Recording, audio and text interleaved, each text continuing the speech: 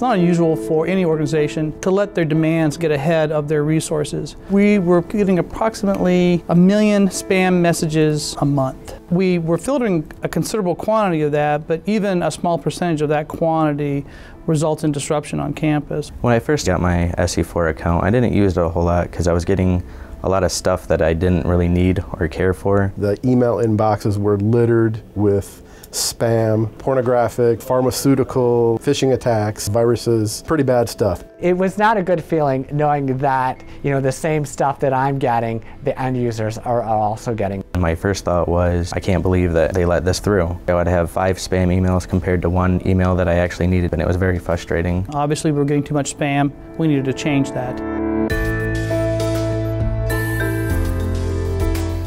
The previous solution didn't filter any emails with embedded images. It was poor in any kind of zero-day attacks, new attacks, phishing scams. We'd be on the horn with the support team. It would always be, okay, well, we're working on it. Give us a week or two. We need a solution right now. Approximately 20% of our traffic was spam. My requirement was that we cut that to 2%. We did a lot of different interviews and demos, collaboration with local colleges. Iron Port seemed to be the technology that everyone was going with. What's nice about the Cisco appliance and its filtering techniques is they have the ability to update that code very quickly. When we went looking for a solution, it was typical for us to look to Cisco and to CDW. We were comfortable reaching out to CWG because we had worked successfully with them on other technology products, and they were always willing to make themselves available. Whenever I would email them or give them a call, they were very quick to come back with a proposed solution. Hands down, CDW provides the best networking services that are available. They helped us with the design and the planning. They also helped answer our questions as we were installing the appliance too. Between us, Cisco, and CDW, we had the thing up and running in 3 weeks. When you take it out of the box and you plug a monitor into it, it takes you through a wizard. It asks you basic questions, and very quickly you can get it up and going. The Iron Port had a lot of attractive features, such as the email encryption and the DLP. We've turned it on.